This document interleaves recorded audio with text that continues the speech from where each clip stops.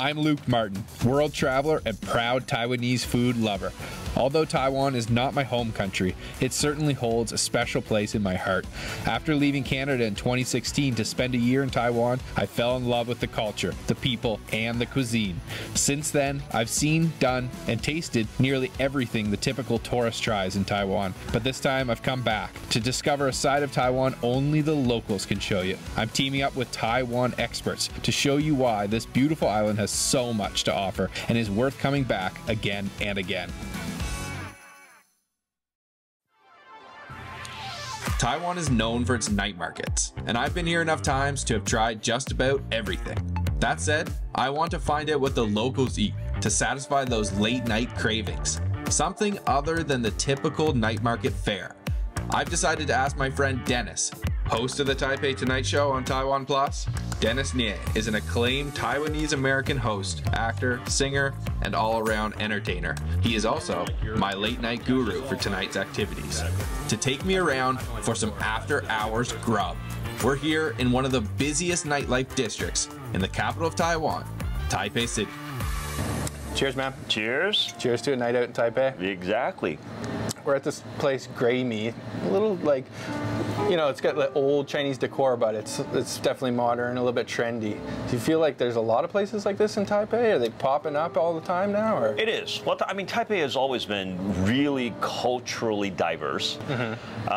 So the nightlife here and the food, the drinking culture has always been very vibrant. I think Taiwan is one of those places whose population density is high. When it's like that, people just don't sleep. You know, any time of the day you go out, there's some place to go, and there's some places, you know, there's some people to meet.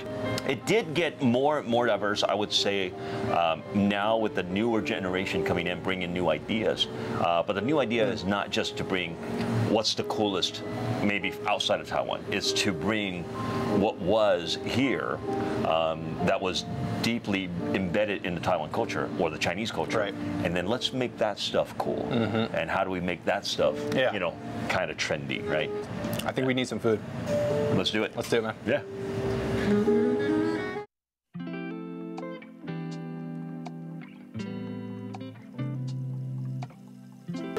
All right, we got the first dish. Yeah, dinner served. All right. Thank you so much. Ah. All right. How much of that did you get? Absolute zero. All right. You're gonna have to tell me what we got. This is great. This is a beltfish. You know what that is? Not familiar, actually. It's a type of eel, right? I think it's related to, you know, what is the earthquake fish? One of those. Really yeah, right. I think it's similar, probably in the same family or you know, something like that. This is prepared. It's soaked in sea salt for a little bit, marinated, and then cooked with some sake, light sake. Ooh, okay. A little bit of miso. Yep. And then right now it's served with some salmon eggs. Yep. And things like that. Now this is beautiful. They roll it up in a roll. So this they fillet it already. So there's no bones in it. It's just beautiful, tasting fish. All right. All right. Yeah. Ready to Let's begin. Yeah.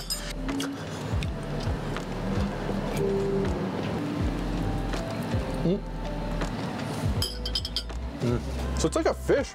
There's just a fish wrapped up on the bottom. In Taiwan, we call it highway, which means the scent of the ocean. Beautifully presented and super fresh. Dennis and I are off to a great start on our after hours food tour. Let's see what's next on our list. All right, you ready for the next one? Let's do it. All right, let's check it out. Hi. We have next, chef. Oh. So this is a duck breast. Oh, duck. Okay. But duck breasts are often known to be a little bit on the dry side.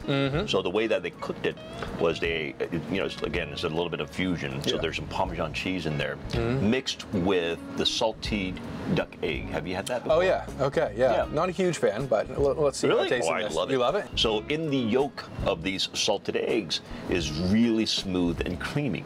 So the chef has used that to mix it with some Parmesan cheese to make the sauce, to make the duck breast more balanced. So salted egg cheese sauce. Yes. That's a sauce. Yes. All right. Yes. Right. Ready to dig in? Let's try, man. All right. Let's try this. I love duck. Huge duck guy. We actually hunt duck in Canada. You're kidding me. So I have it all the time. Grew up with it. So let's see how it is here in Taiwan, though.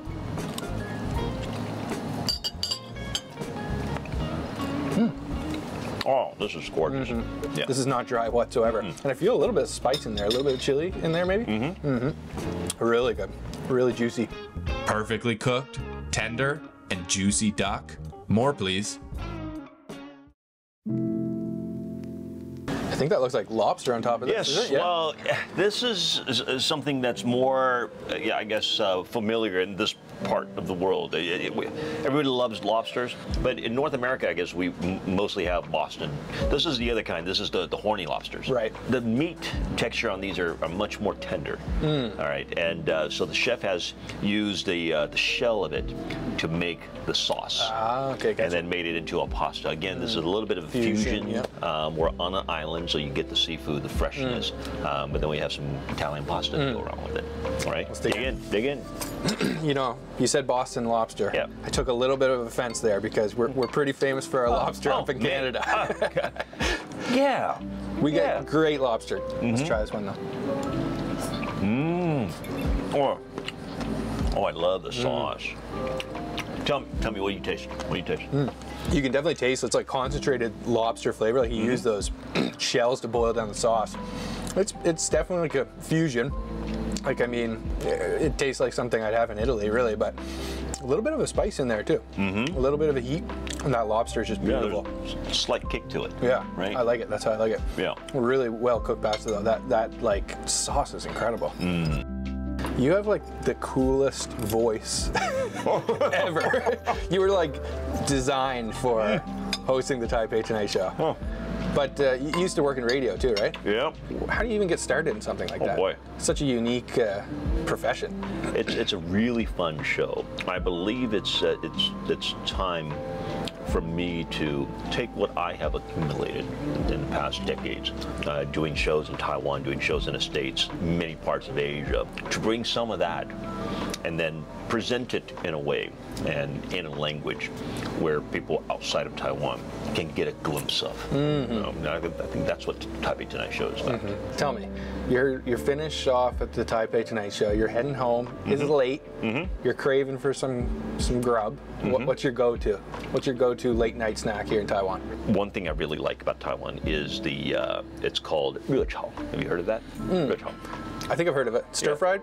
Yes, stir-fried. Right, okay. With this type of cuisine, it's all about how high and how quick you can cook it, and in that way you lock in the flavors, right? So you don't want that flavor to be spread out or dissipated.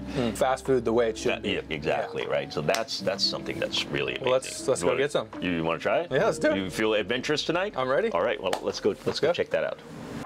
Time to take Dennis somewhere more my style. I'm talking fresh seafood and cheap cold beer. Oh, there we go. Yay! All right. 谢谢. Thank you. Here. One of the go-to drinks when you come to a chao, which is I guess stir-fry, hot fry. Hot fry. It means hot. Chao means kind of like stirring it up in the wok. Right? You got to go with some cold beer. Taiwan. Yeah, and beer is one of those. You got to have it fresh. This is the 18-day Taiwan. 18 days here. This is just fresh. Totally different atmosphere here. Fresh off the line. Cheers, guys.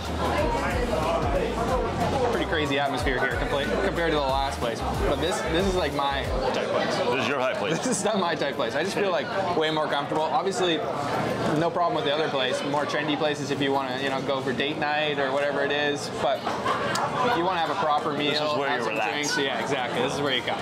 So let's get some food. All right, so you know what this is called? And then, so in Mandarin, this is called the ocean melon seed.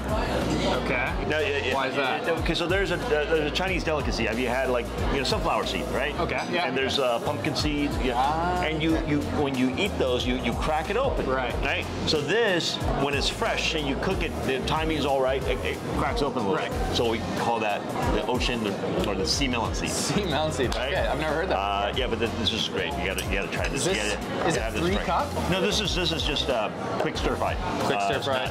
It's not. See some garlic in there. Yep. Yeah. Oh man, so much fresh seafood here. And cheap and delicious. Yes, and the flavor goes well. Of course, something cold. Of course. Stir fried to perfection, out of the wok into your table in seconds. That's my kind of fast food. All right, so this is the famous Taiwan sanbei 3-cup sauce, right? Okay. Have you had this before? I've had 3-cup chicken. All right. What do we got inside this one? You want to try it? Then I'll tell you what it is. Tastes just like chicken. All right. Should I trust you? Yeah. All right. Obvious. What's that? I mean, look at this face. You know? What's not to trust? It tastes like chicken, but it's not. The Mandarin, the word chicken is in the name. It's called tianji, means field chicken or farm chicken. It's not exactly chicken, right? We're having 3-cup bullfrog. Bullfrog. Bullfrog. Have you had that before? Yeah. I've had it. I've had frog before, but I don't think I've ever had 3-cup bullfrog. Right. Okay. It's good. It's great. Yeah. No, that's full flavor. I mean, a normal person probably wouldn't be able to even tell that this is frog if you could tell. Like me, I thought it was chicken, to be honest. Although it might not sound appetizing, these frogs or farm chickens are a must order. People talk about Taiwan is the food, and you know, it's kind of ironic because we are filming a food show right now, and sometimes I agree though, like it's all I talk about on my YouTube channel too. But like, what other things about Taiwan do you think people should recognize and appreciate that Taiwan does really well, or for the first time visitor, what can they do besides the food?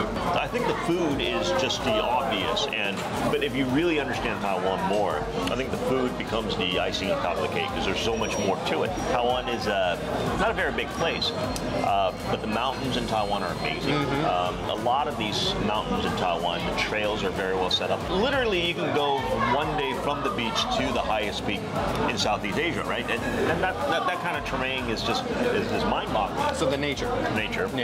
But yeah, one of the beauties of Taiwan is that on this tiny island, there's a great, amazing public transportation and high-speed rail system, so easy access everywhere, right? And then the nightlife in Taiwan. Yeah. It's like you can go out and grab a chao, which is what we're doing. But that means a late night snack, right? Okay. You go out. But the bars in Taiwan, the bartending industry has exploded, I think, in the past decade. So there's a lot of speakeasy bars or good mixes. Yeah. Nightlife in Taiwan, the clubbing. It's just really happening. So the food's really just the icing on top. Like, and I appreciate you taking me out for a night on the town here in Taipei. My pleasure. Thank you so much. Thank you. Cheers. What an experience that was. Dennis was the perfect late night foodie guide here in Taipei. This is a city that never sleeps, and there's always something good to eat. Well, I think I'm calling it a night. Time to stumble home to bed before the MRT closes. Or maybe I should get dessert. Make sure you check out the Taipei Tonight Show on TaiwanPlus, and we have more episodes of Top 5 in Taiwan, exploring the food culture here coming soon. Thank you for watching, and make sure, if you haven't already, subscribe to TaiwanPlus's YouTube channel, and I'll see you guys on another episode.